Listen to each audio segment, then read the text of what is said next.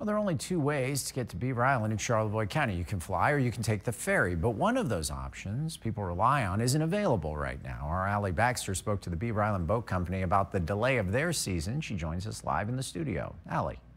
Mark, the boat company does not own the Emerald Isle Ferry. Rather, it operates it for the Island Transportation Authority.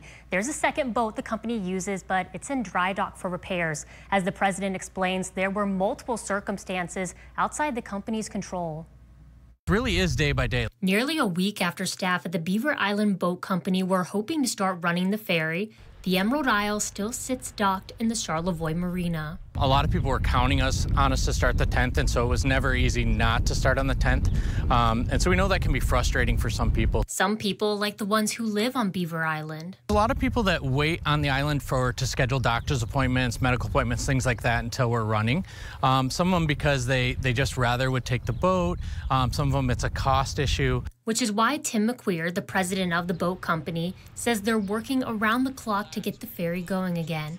All the businesses on the island, they bulk up in the wintertime, but they buy enough stuff to make it through till our start for things like lumber and other supplies that you see around. So those businesses are starting to run out of those supplies. The Emerald Isle had engines and transmissions rebuilt, and Tim says they had planned for it. What they didn't plan for was delays for parts the ferry needed.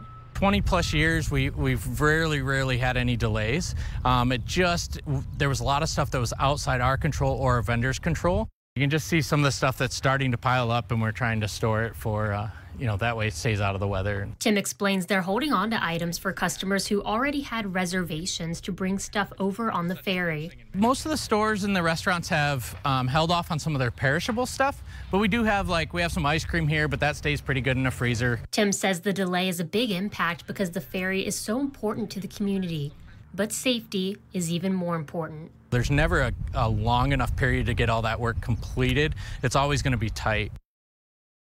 Tim tells me they are doing test runs this evening. What they're looking for is gears working correctly and engines staying at the right temperature. I did reach out to several businesses and the Chamber of Commerce on Beaver Island. None of them responded to our request for comment.